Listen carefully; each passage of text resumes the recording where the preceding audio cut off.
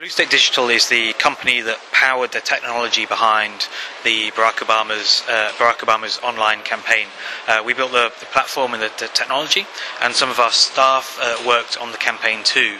We worked for a whole range of progressive and not-for-profit organisations, corporates and cultural organisations.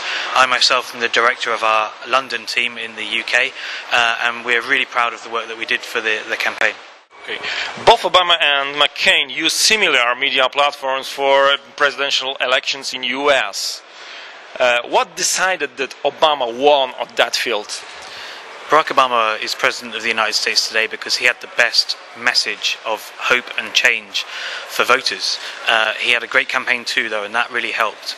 The way that he used online campaigning differently was that he empowered people to act on his behalf. He engaged with them directly, and he gave them something to do. You can write to your friends, you can encourage your neighbours to come to events, you can make phone calls on my behalf, you can donate. Everybody had something to do, and that's what got people involved and engaged. How experiences of Obama's campaign could be used by journalists?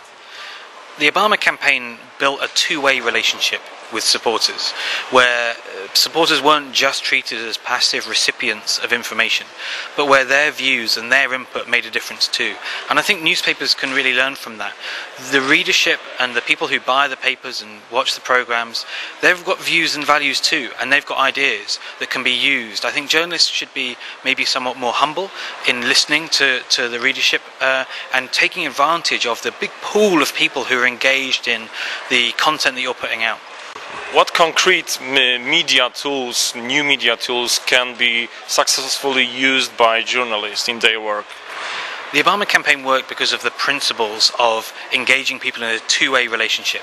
So the tools were less important than being willing to be open to a two-way conversation, being willing to listen to people. But some of the tools that really made a difference, the web platform, very compelling, very functional, very easy to use.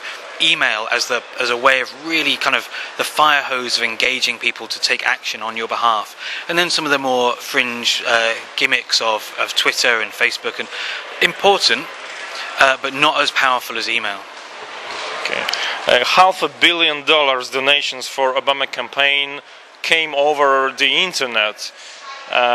Do you think that this very successful business model can be replicated by newspapers?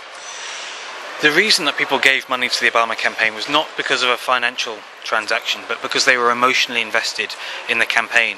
And I think that brands, in a way, can build relationships with people that demonstrates the value that you have and encourages them to see that donating or giving money or buying the product as part of an overall relationship. And that's really important, that it's not just about money. There is much more at stake in people buying your newspaper than them handing over the cash and getting a service. They want to be part of a two-way conversation, they want to be engaged, they want to be listened to, and they want a transparent conversation.